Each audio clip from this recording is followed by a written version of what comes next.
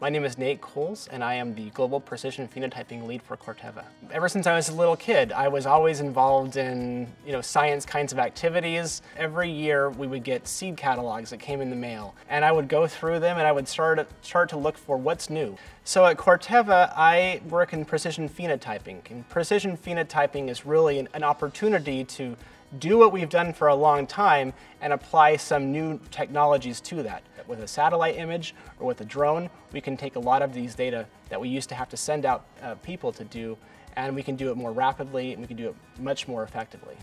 So my job is to really take that information, that new technology, and apply it to a breeding application.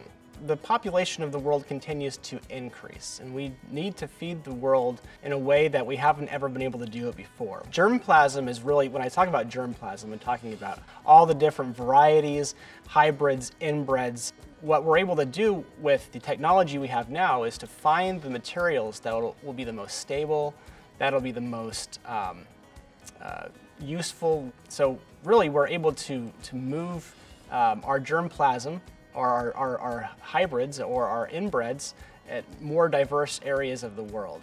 To me, that's a huge win, to match the growth of population. In 5 to 10 years from now, what we'll be able to see is that I'm helping people to get better products out there that are more stable onto their farms.